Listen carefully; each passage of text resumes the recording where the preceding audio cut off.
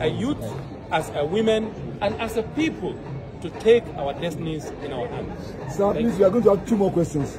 But for the 2 questions, I want to ask these questions. Women and youths, civil societies are calling on Abelo come 2023. The time is now right for you to answer them. Sir, what is your response to that, sir? We have the task of mobilizing women, youth, disabled, all Nigerians to come and join the All Progressives Congress. Please join me and let's make a great our party. Your Excellency, sir, in your reply, you did not really expatiate. We know that as of today, Kogi is the only state that has women in positions of leadership in all local governments. And Kogi State is currently the model for women and youth participation. Some have said that the next election is going to be an election for women and youth. Now the APC has mandated you, who led that charge in Kogi State. Do we presume that the APC is beyond just calling women and youth to come and register to be part of the party and change?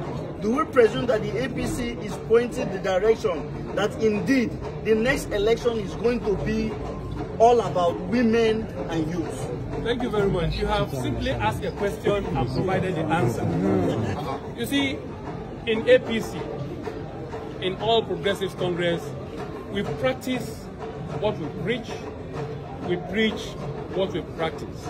I will use myself as an example in Kogi State. Kogi State, I belong to that class of young men and youths of this country.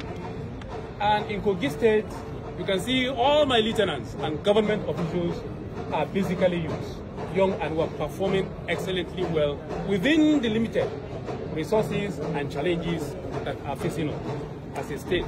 And you could see that it is from Kogi State that you can see women participating actively in governance across board.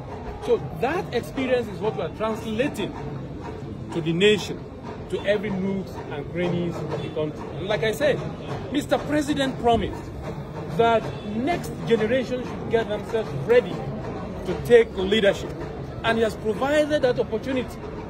That is exactly what we are practicing here, what we are doing. And that is why I have been charged with that responsibility to move and then mobilize women, youth, and less privileged into our party, so that tomorrow we will have a voice, so that tomorrow we can determine what becomes of this country. Thank you very much.